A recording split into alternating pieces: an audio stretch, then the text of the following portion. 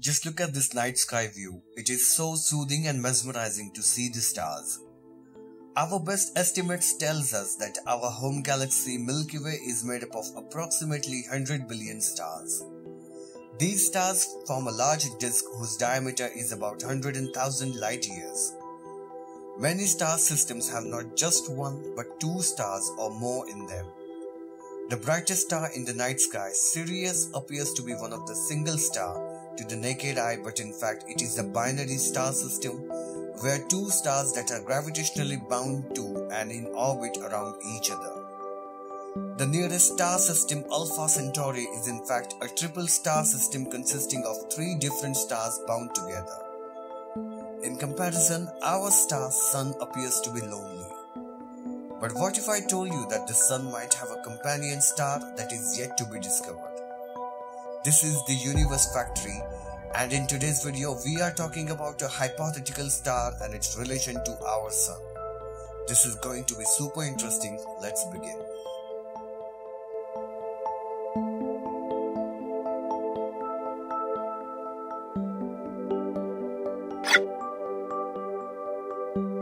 Before we begin, if you are constantly curious about the universe, if you want the big questions answered, this channel is right for you. So if you haven't already, do consider subscribing this channel and press the bell icon next to it. We constantly post interesting stuff dedicated to astronomy that you wouldn't want to miss. Additionally, find us on social media platforms, links to which have been mentioned in the description down below. Make sure to check out.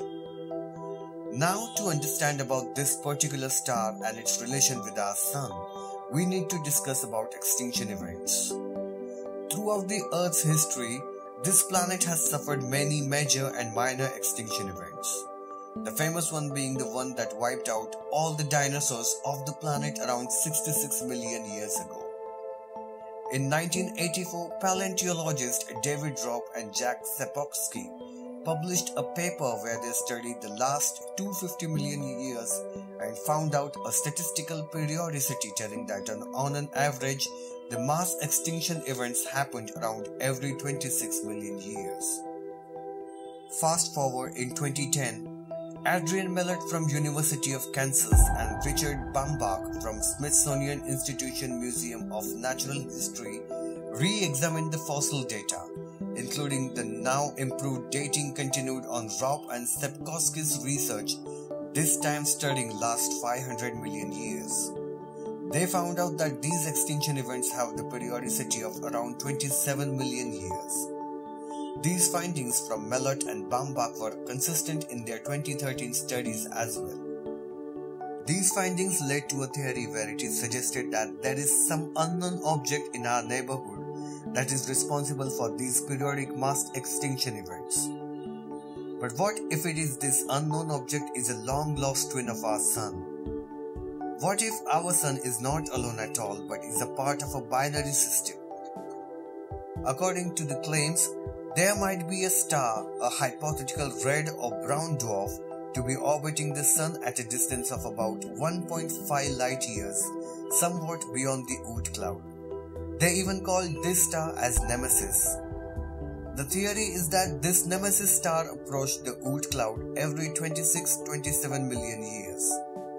Its gravitational turbulence sent a lot of comets hurtling towards the inner solar system. And it is possible that this evil twin of our Sun was responsible to throw the asteroid that eventually collided with Earth and wiped out all the dinosaurs. If it does exist, the exact nature of Nemesis is uncertain. It has been suggested that the most likely object is a red dwarf with an apparent magnitude between 7 and 12, while some researchers argue for a brown dwarf. However, Nemesis is so distant from the Sun, it is expected to be subject of perturbations by passing stars, and therefore its orbital period should shift by 15 to 30%. The existence of a sharp 27 million year peak in extinction events is therefore inconsistent with Nemesis. Another possibility of existence of Nemesis is Sedna. Sedna is a trans-Neptunian object and has an extra long and unusual elliptical orbit around the Sun ranging between 76 and 937 astronomical units. Sedna's orbit takes about 11,400 years to complete once. Its discoverer Michael Brown of Caltech noted in a Discover magazine article that Sedna's location seemed to defy reasoning. Sedna shouldn't be there, Brown said. There is no way to put Sedna where it is. It never comes close enough to be affected by the sun, but it never goes far enough away from the sun to be affected by the other stars. Brown therefore postulated that a massive unseen object may be responsible for Sedna's anomalous orbit. This line of inquiry eventually led to the hypothesis of Planet 9. Another possible candidate is HD 186302, a star in constellation Pavo, which is 185 light years away from the Earth with an apparent magnitude of 8.76. It was identified in November 2018 as a potential solar sibling to the Sun. Similar by spectrum and size, it was suspected to have formed in the same stellar nursery as the Sun 4.6 billion years ago. However, many sky surveys spanning several years turned up no traces of Nemesis.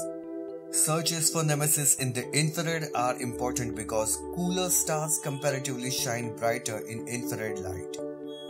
The Infrared Astronomical Satellite or IRAS failed to discover Nemesis in the 1980s. The Two-Mass Astronomical Survey, which ran from 1997 to 2001, failed to detect a star or brown dwarf in the solar system.